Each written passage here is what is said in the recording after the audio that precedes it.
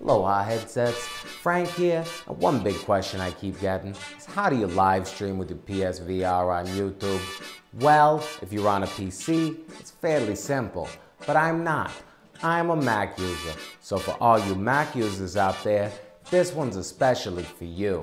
See, Elgato software isn't really up to date on a Mac, and with an inability to see comments, I knew I had to find a better solution. I played around with a couple wires, a couple different setups, and I think I finally found one that works. So, without any further ado, I present how to live stream PSVR on YouTube with an Elgato HD60.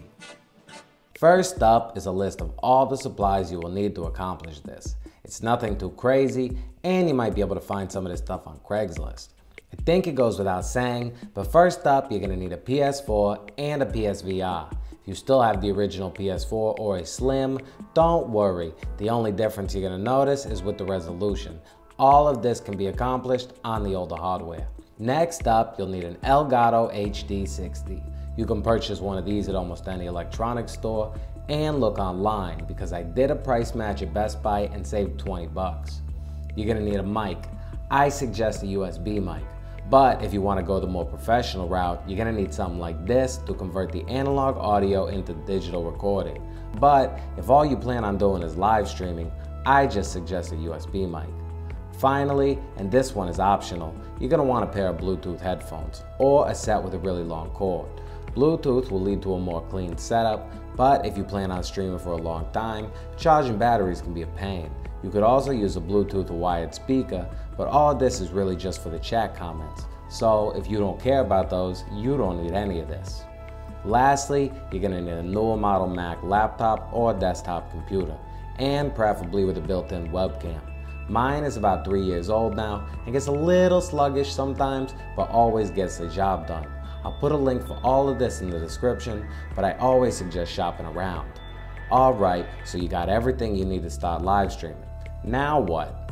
I suggest making sure your YouTube account is set up to live stream. I believe we all have the ability to, unless you've gotten some sort of warning from YouTube, but you do need to go to the live streaming section of your Creator Studio and make sure everything is set up to receive the feed from your encoder. That's the Elgato. Once that's all set up, you'll want to go to my description and click on the link that says Elgato Beta. This will lead you to a Reddit page with a link to download the latest version of Elgato for Mac. It's a beta, but with this version, you can add in GIFs and web links, which can be really fun to play around with. Now that you've got the software, it's time to plug in your Elgato and make sure you get a solid feed.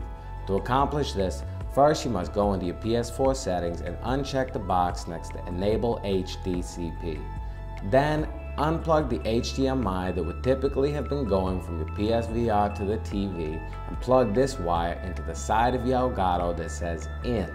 Next, plug the included HDMI wire into the other side of the Elgato and then plug the other end of that one back into your TV. Now, just make sure you plug the USB wire into your computer and you're good to go. Next, it's time to plug in USB microphone. At this point, all you really need to do is plug it in. I always like to set it as my audio input in the settings menu, but I'm not sure you really need to. I just find that's the easiest way to make sure you have a connection and to initially test your levels. Also, although mine does not, some mics do require you to download a driver so that your computer can initially recognize them. If you bought yours secondhand and you can't get connection, just Google to make sure you're not missing any software. Finally, if you want to listen to your comments, it's time to connect your Bluetooth headphone or speaker. Just follow the directions included with your device or look it up on YouTube, and then you're finally ready to launch the Elgato software. Now, the first time I loaded everything up, I was a little intimidated. Don't you worry if you're in the same boat, your boy Frank's here to help you out. First up, you'll want to click on the little hammer option on the device on the right side menu.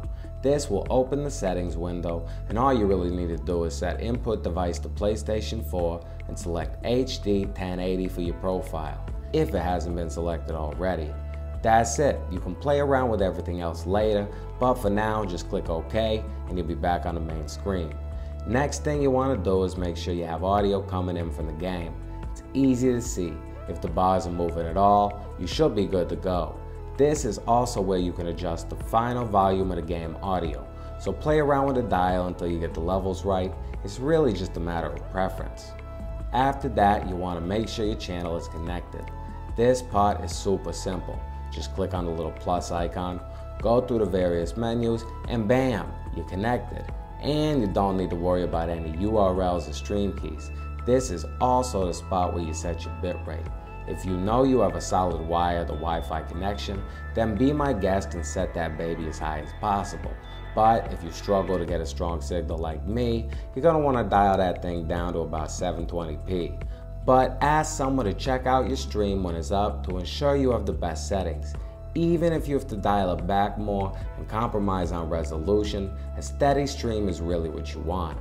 So now that your game is connected and YouTube is connected, all you have left to do is connect your mic.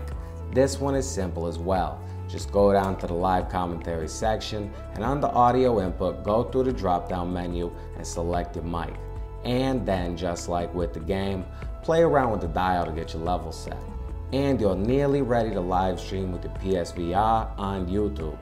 Now, there are tons of options I didn't go over, and there are also tons of videos on YouTube about just those options. If you guys really want me to make a video on how to get all the titles and metadata set up, then let me know in the comments. Otherwise, just make sure you select the scene with a webcam and make sure you turn your commentary button on, then just hit stream and you're live on YouTube. Finally, and this part is just for those of you that want to hear comments, all you need to do is open up Chrome or Safari, and I mean those specifically. This will not work with Firefox. Then travel to Speech Chat. It is a web-based multi-chat client with text-to-speech, and it links your live stream chat feed, allowing you to listen to the comments as they come in live. It is also very customizable, allowing you to change exactly what is read and what voice is used, among other things. I really love this program and haven't had any issues. If you want to check it out, the link is in the description. And that's it. I mean, at the most basic level, you could have better lights, better audio, a better face cam, but really that's all up to you. So, did that help you at all? Do you have any tips to make my way even better? Let me know in the comments. As always, thank you for watching. If you enjoyed it, please hit that thumbs up button. And if you want to stay up to date on everything PlayStation VR and you don't mind this ugly mug, friggin' subscribe! Hey, you there. Check out my latest review or my latest weekly update.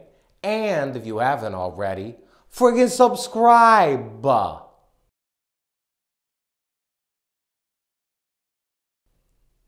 I mean, come on!